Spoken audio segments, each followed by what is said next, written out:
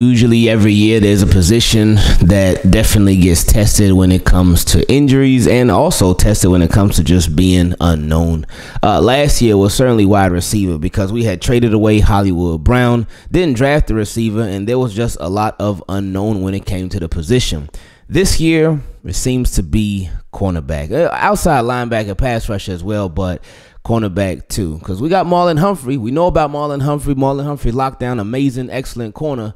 But after that, we just don't know, especially with Rock Yassin being out with injury right now, with Jalen Armour-Davis being out with injury right now, with Arthur Millette being out with injury right now, with Pepe Williams being out for a while with injury right now.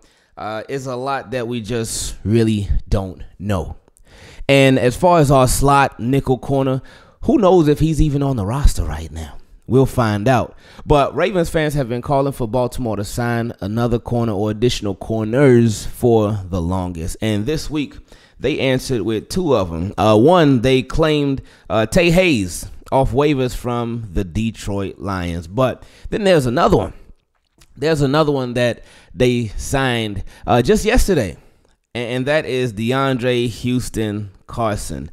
And for me, I was naive on him, on his game. I was not familiar with him at all.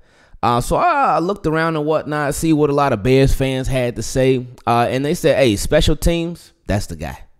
That's the guy. He's really, really good at special teams. But also, if you need him to contribute as a cornerback, then he can step in and help out in a major way.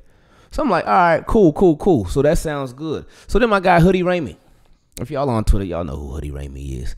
But he put a picture of Anthony Levine, and he said, from what it sounds like, this is pretty much the player Deandre Houston-Carson is. So saying that he's basically Anthony Levine. We know Anthony Levine, special teams ace. The man will kill it on special teams all the time, all day, every day. We already knew that.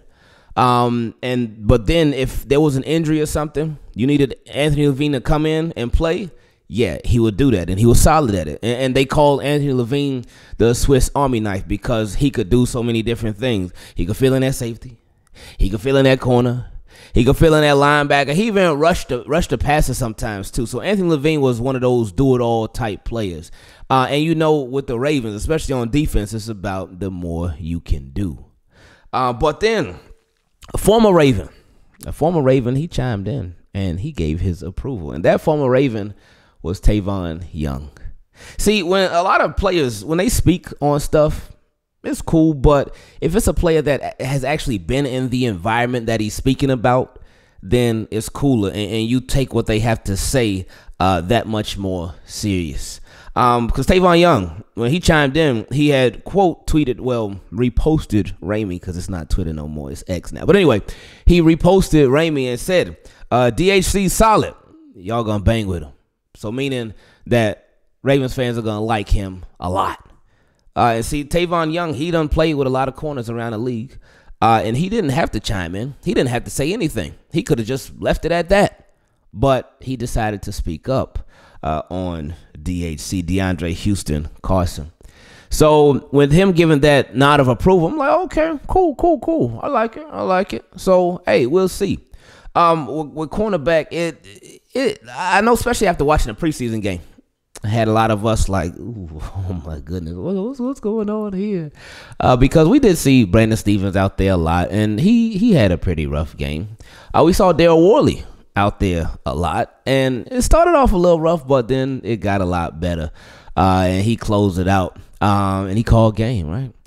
And we saw a lot of the secondary struggle from time to time, but we got to remember too, it's a preseason game. That's number one. And a lot of those guys, they weren't starters. We did see Ardarius Washington. We saw him. I think his game was up and down in that game.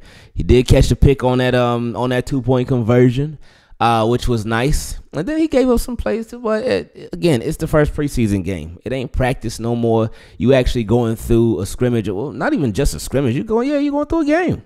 You're going through the game. So these guys are getting adjusted, and that's okay. That's what training camp is for. That's what preseason is for. So when regular season comes, hey, you ready. But with the Baltimore Ravens secondary, a lot of people are looking at it like that could make or break the team this year. So what I'm hoping first and foremost for is health, because health goes a long way. As us Ravens fans, we all know. Because again, Marlon Humphrey, that's the only one we for sure know what we're gonna get out of him. But everybody else after him is like, oh, who knows? And that's why just collectively, they can help each other out. Because while we know about Marlon Humphrey, we may not know as much about Rocky Singh, but the people around him can help him out. Because it ain't like he's going to be out there alone. You're going to have Kyle Hamilton. You're going to have Marcus Williams. You're going to have Marlon Humphrey. You're going to have Geno Stone. So you're going to have all these different guys in the secondary that can help out. And then, of course, you got your other two lines of defense, too. You got your linebackers and you got your defensive line. See, this is where, and again, now we're talking about another unknown when it comes to the pass rush. Because we are all excited for David Ojabo. We saw him in a game and change last year. He did get his he got his face mask sack on I was about to say Carson Palmer. Wow. On Joe Burrow. And it was nice to see that. It was nice to be, okay, there go David Ojabo. But it's a lot that we just don't know. And with Odafe away, we hoping that he turns the corner. But I say all that to say this, that if the Ravens pass rush can be good, they ain't even got to be great. But if they can be good, I mean, we would love much rather than be great. But if they can be good, then they can help out the Ravens secondary in a big way. They really can. Because they can make all of their jobs that much easier. And y'all know I'm all about making people's jobs easier. I'm all about getting people help, all about that. That's me all day, especially when it comes to these Baltimore Ravens. We've been talking about it for years. Y'all know. But yeah, man, it's again, football, ultimate team sport. Ultimate team sport. No one man can do it alone. It literally takes everybody. Because there could be 10 people on one side of the ball playing a perfect snap, playing a perfect play, doing everything that they can possibly do to make that play work. All it takes is one person to mess it up. All it takes is one person to mess everything up. And the play will be a failure.